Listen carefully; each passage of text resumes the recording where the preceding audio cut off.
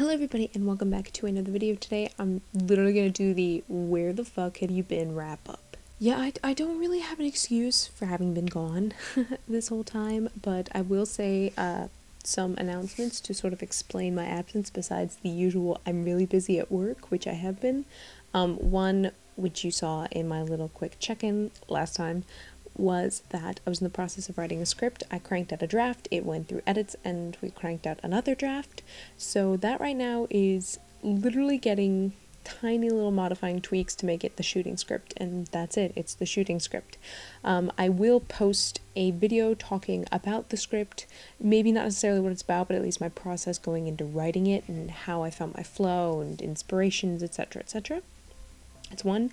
Two, I am a part of an online book club, book group that is for fans of science fiction and fantasy, and somebody pitched the idea of doing some kind of a podcast. So there's going to be two. One is going to actually be a book review podcast, and I will get into that later when I briefly mention the book, one of the books that I'm currently reading.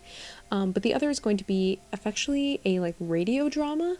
And since I'm one of the few with media experience, and I seem to have the most when it comes to digital media and production and other things like that, I'm the producer of this, so I'm sort of trying to keep tabs on everyone and writing up paperwork and just trying to see what's going to happen with that.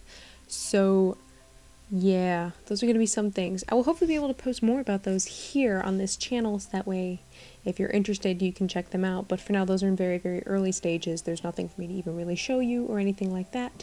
So I'll just get into what I read in the rest of July and August. I will say that July was a miserable reading month and that I really didn't read all that much. But the first book I'm going to hold up is Just One Year by Gayle Forman. This is the companion novel to Just One Day. It is not a sequel, it is a companion. It is effectually that lost or that extra year told from Willem's perspective. Now, I really did enjoy Just One Day, even though I'm like, yeah, there's some stereotypes you have to suspend your disbelief for and all that jazz. But having met Gayle Forman and having listened to her talk in conversation with Maggie Stiefvater, I found her really interesting, and I'm just sort of attracted to the idea of two people meeting while one is studying abroad in Europe, and I don't know, I enjoyed it, and I kind of wanted Willem's perspective after having read Just One Night.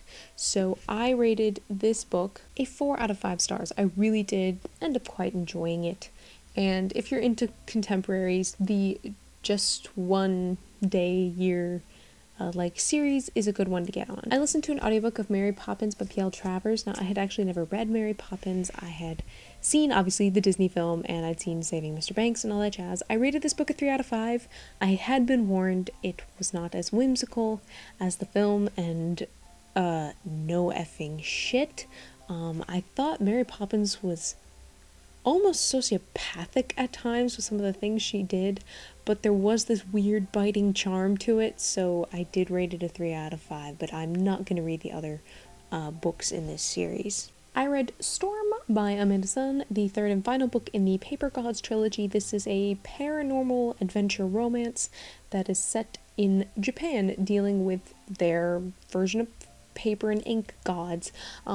I had initially posted a review of Ink way back when, saying that I kind of liked it, but not so much. I did go reread it, I changed my opinion, realizing that, yeah, I actually did kind of like it, and so I have continued with this series, and these covers are gorgeous. I think they're fun for anybody who's a bit of a Japanophile and wants something, really light. Don't go in expecting serious Japanese mythology and history or anything. These are basically teen romances, and I can happily and freely admit that I do kind of like this series. I read an arc of Lampblack Wolf Grey by Paula Braxton. This I won through a First Reads giveaway on Goodreads, and I know Paula Braxton is pretty popular. She has kind of a witch series. I don't know if they're series at least, but she always seems to write books with witch in the title. This is one of her previously unpublished novels. It is now being published, and I had entered the giveaway because it mentioned Merlin, which I was like, oh, why not? That could be interesting. I rated this a 3 out of 5. It's a good book. Solid literary fiction. It just really wasn't quite my thing. So I was going through it and I went, yeah, I'm not really the audience for this book, so it gets 3 out of 5 because I can acknowledge that, yes, it's an entertaining read, but not necessarily for me. if that makes sense. I read the very anticipated Go Set a Watchman by Harper Lee. I don't have the book here with me because I lent it to my mom so that she could read it after I did. I rated this a 4.5 out of 5. I know this book is very divisive and people are going to argue about it until the day is done, but I quite enjoyed it. It read like a Harper Lee novel, and considering the only other thing is To Kill a Mockingbird, it had that same narrative voice that To Kill a Mockingbird did, and I thought it was a really good continuation of that story, in that I got to see Scout grow up and be close to my own age, because I just had my birthday like a week or so ago, and so Scout is like 25, I believe, in the novel. I'm 24, so it was interesting to read it from that perspective, and I really enjoyed it. I read The Waking Engine by David Edison. This is a book I bought off of Book Outlet. I'd remembered seeing it around in the science fiction fantasy section. I rated it a 3.5 out of 5. I thought it was going to be a little better. I did still think it was a really thought-provoking and interesting fantasy. The idea is that when you die, you wake up somewhere else. I can read you part of the blurb on the back. Listen to me very carefully, Sestri said. This may sound complicated, but it's not. The life you lived in the world you called home was just the first step. When you die there, you wake up someplace else. In your flesh, in your clothes, older or younger than you remember being, but you. Always you. And I thought that was really interesting. It's like parallel dimensions, multiple worlds. It's like, you want to call it reincarnation, but it isn't. Whatever the case, it was still kind of a thought-provoking fantasy, but I don't know, it was just lacking something that could have me boost it to like a 4 or 5 star rating. I read an arc of Dream Strider by Lindsay Smith, who is the author of The Secret duology. Now, I've only ever read the first book, Secret. I have yet to read Scandal, but I did quite enjoy Secret. It had this kind of X-Men in the USSR feel to it, and Dream Strider caught my interest because I'll admit, the blurb reminded me a little of The Bone Season by Samantha Shannon, that it talked about someone walking through someone else's dreams, but that's not an uncommon science fiction idea, so I was like, okay, interesting, and I read it. I rated this a 3 out of 5. I liked it. It's a very, very solid YA fantasy.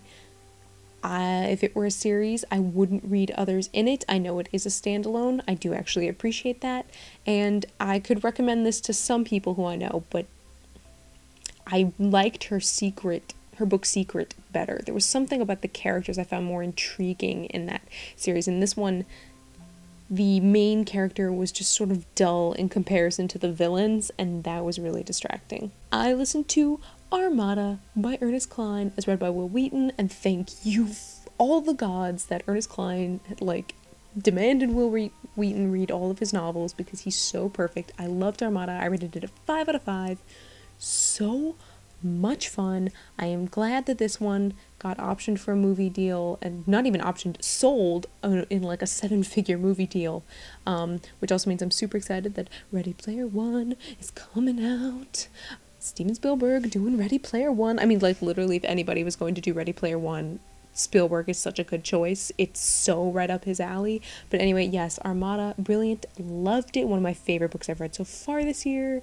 Oh my god, I'm going to shove it at everybody I know who's never heard of it. I listened to Argo, How the CIA and Hollywood Pulled Off the Most Audacious Rescue in History by Antonio J. Mendez. I rated this a 3 out of 5. Yeah, it was fine. I actually found the movie more entertaining. I listened to 2 books by Barbara Mertz. I listened to Temples, Tombs, and Hieroglyphs, A Popular History of Ancient Egypt, as well as Redland, Blackland, Daily Life in Ancient Egypt. And this came about because I was having a conversation with my personal trainer about the Spike series, I believe, Tut, which I haven't watched, but she said she enjoyed, and we were getting into a conversation on ancient Egypt, which I know a little bit when it comes to Egyptology, but not nearly as much as she did, and not nearly as much as my mom, who's really into like mummies and stuff like that. I am much more in the ancient Greece and ancient Rome camp. I know those really well. Egyptology I find really, really fascinating, but I just never really dived into it quite as deeply. But I figured, why not? Hey, the audiobooks are available from my library, why don't I read them? I rated these a 3 out of 5, not because the information was bad, but because the writing style was really odd. I can't even explain it to you. I think she was trying to make it very conversational. Unfortunately, I found that super distracting, and I really wished it hadn't been that way. I would have almost preferred a drier history book. I listened to Everneath by Brody Ashton. I rated this a 1 out of 5 star. I should have known better than to even think of reading this. I almost quit. I finished it for the sake of finishing it. I will never read any other book in the series. No, this is not a case where I will ever change my mind. I hated it from top to bottom and start to finish. I read On Writing, a Memoir of the Craft by Stephen King. I rated this a 4 out of 5. I know a lot of people have to read this in high schools now. I didn't, so this was my chance to read it, and I quite enjoyed it. I read The Ode Less Traveled, Unlocking the Poet Within by Stephen Fry, who's literally one of my favorite people on this planet. I rated the book 4 out of 5. It was both wildly informative and charming as hell, because it's Stephen Fry. I finished Night's Shadow by Sebastien de Castell, the second book in his Great Coats series. This book is basically, or really this series is kind of like a fantasy Three Musketeers. It has all that charm and charisma to the characters, and there's just something so entertaining and just enjoyable about it, but it is dark. It's a dark fantasy, and I am loving the heck out of this. I'm really glad I stumbled across the ARC wherever I found it, I think on Edelweiss, and that I read it and enjoyed it so much, because this is a series I'm really glad I jumped on. And if you are into kind of swashbuckling fantasy, this is a really good one to check out because it is entertaining as hell. I am also glad to say that the female characters are developing, and that was one of my biggest gripes with the first book, was I thought the female characters were kind of too tropey and that there wasn't much there. They got so much better in the second book, and I've really enjoyed what he's been doing with them now, and I'm eagerly awaiting the third book. And finally, the last book I read in July was The Rise and Fall of Alexandria, Birthplace of the Modern Mind by Justin Pollard. I rated this book 4 out of 5. Alexandria, that's a city I know a teeny bit more about when it comes to ancient Egypt and Egyptology, just because it was heavily influenced by the Greeks and the Romans. I mean, after all, the Ptolemaic line was pretty much established there, and it was established by Alexander the Great, even though he's Macedonian, I know. But yeah, really enjoyed this book. It was interesting. I can't help it. Some history books I just find interesting. Alright, now into August. I finally read, and I don't know why it took me so long to read, was The Ice Dragon by George R. R. Martin, with illustrations by Louise Royal. No, really, this book, just so pretty. I mean, that's the cover. It's beautiful. It's got illustrations throughout it. They're not in color, but they're beautiful. And this is such a short book. I don't know why it took me so long to read it. It was just so charming. I loved it. It's George R. R. Martin. 5 out of 5 stars. Was there a question in here? I just liked it. So good. I read an ARC, obviously this has actually been out for a while, but my copy was an ARC of The Magician's Lie by Greer McAllister. I rated this 3 out of 5. It was kind of pitched as like The Night Circus meets Water for Elephants. I don't really like Water for Elephants all that much. It's okay. Like, that's a 3 out of 5 book for me. I love The Night Circus. And so this book was a 3.5 out of 5. It was good. Like, solid, kind of forgettable. You know, it's like, 3 out of 5 for me is often like, it's good, it's not memorable. I read Unhinged by A.G. Howard, which is the second book in the Splintered series, which is her very kind of, I jokingly said, gothic and horror in the sense that Hot Topic is gothic and horror, Alice in Wonderland series. I gave the first book a 3 out of 5, which is surprising for me because I don't really like Alice in Wonderland or even retellings of it all that much. It's not quite my bag. But I did give that one a 3 out of 5, so same with the sequel. I still really enjoyed it. I read Child of a Hidden Sea by A.M. Della Monica. This book I gave a 3.5 out of 5. This is a kind of weird pirate fantasy. I can't even properly explain kind of what this book is, but yes, there are pirates. This was a book that I got off of Book Outlet that was also magically signed. How cool was that? So that's part of why I really held on to it. I really enjoyed this book, actually. I gave it a 3 out of 5 just because, kind of like The Waking Engine, it was just sort of lacking something. I can't put my finger on it, but there's something that's keeping it from being, like, great. I don't know. If it's a series, I would maybe read the sequel. I read, or really finished, because I'd started it but never finished it, Kafka on the Shore by Haruki Murakami, and I've read most of Haruki Murakami, but I've also found that I read a bunch of it, but I don't really remember it. So it's sort of why I was rereading Kafka on the Shore, which, it's Haruki Murakami. I gave it a 4 out of 5. Like, I don't think he's ever gonna get anything under a 4 out of 5 rating for me because it's Haruki Murakami. And the man is a genius. I listened to Rogues, which is edited by George R. R. Martin, and features a whole wide cast of readers and writers. It was awesome, especially the fact that Gwendolyn Christie plays Brienne, just aka complete badass. read one of the stories, and she was phenomenal. I loved her narration. It was probably my favorite narration. So like if we have narration gold star, it goes to her. And that's including the fact that they have Roy Dotrice on here, and I love Roy Dotrice. But I rated this entire collection as a whole a 4 out of 5 because there were some stories I didn't enjoy as much. So that's the only reason it's bumped down to a 4 out of 5 as opposed to a 5 out of 5. But this was a really great collection. George R. R. Martin just really knows how to edit and compile a great fiction collection. I finished The Heart of Betrayal by Mary E. Pearson, the second book in the Remnant Chronicles trilogy. The first book is The Kiss of Deception. I believe I talked about it way back in January, and I said how much I really enjoyed it. This sequel is no exception. It really does a phenomenal job of building upon this world building. Like, the world itself isn't necessarily lush, but the world building is, you know what I mean? Like, it just gets deeper and deeper and more interesting, and the mythology of this world gets more interesting. So I am so happy with The Heart of Betrayal. I gave it a 5 out of 5, but that cliffhanger, she did it again. She left me on a cliffhanger. Now I have to wait for the third book, which only just got its title released, and it's totally skipping my mind. I love this series. It's a wonderful YA fantasy series. Oh, I need the third book. I need it now. And finally, I listened to Infinity, the first book in the Chronicles of Nick series by Sherilyn Kenyon. Now, I have been told this is part of her Dark Hunters series, which is an adult paranormal or fantasy paranormal romance series that she writes, that this is like a YA spin-off of it. Now, I have not read the Dark Hunters series. I didn't even know anything about the Chronicles of Nick, but it's a series, and it's an audiobook format at my library, all of them, and I went, this will be a good way to catch up on the fact that I'm behind on my reading goal. I think I am. Yeah, I'm pretty sure I am. I rated this 3 out of 5. It was okay. It really wasn't quite my cup of tea, but I'll keep going, really honestly, just for the sake of keep going. That sounds horrible. As for what I'm currently reading, I am right now currently reading An Ember in the Ashes by Sabaa Tahir. Now this had, and I'm going to say had because I'm not even far into it and I already have gripes, was pitched as a YA fantasy based on ancient Rome. And I'm going to argue with the based on ancient Rome part. Using terms like centurion and Roman names does not a based on note warrant. That basically means it's like calling the Hunger Games based on ancient Rome, because what? She threw in things like Panem?